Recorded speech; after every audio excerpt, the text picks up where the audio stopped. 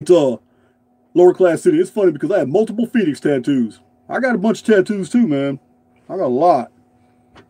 Here, I'm gonna see if y'all can see this one. This is solar system here.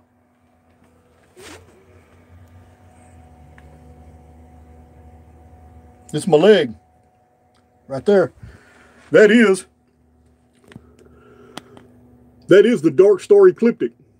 That was our solar system represented geometrically with differential binary ecliptics. The slant you saw going down was the Nemesis ecliptic. It's what Luna used to orbit on. It's where Saturn's rings are lined up with. It's the reason why Earth is at 23.5 degrees obliquity. It's the reason why Phoenix goes north to south trajectory. It's the reason Nemesis X object can never be seen on the ecliptic, because it doesn't travel on the ecliptic. It travels on the Nemesis ecliptic. Very different than Sol's ecliptic. This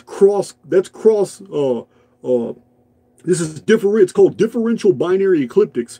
And until astrophysicists in our own system actually begin to entertain this, they're never gonna find these objects, because all these multi-million-dollar and billion-dollar telescopes are looking in the wrong directions, because physicists I don't know if they believe it or not, but they tell the public that all the motion and antiquity in the stellosphere, in the heavens, is on the ecliptic. Because here's the sun, here's the ecliptic, and Earth, Mars, Venus, Jupiter, Neptune, everything goes around the sun. This is the heliocentric model, this bullshit that we've been fed.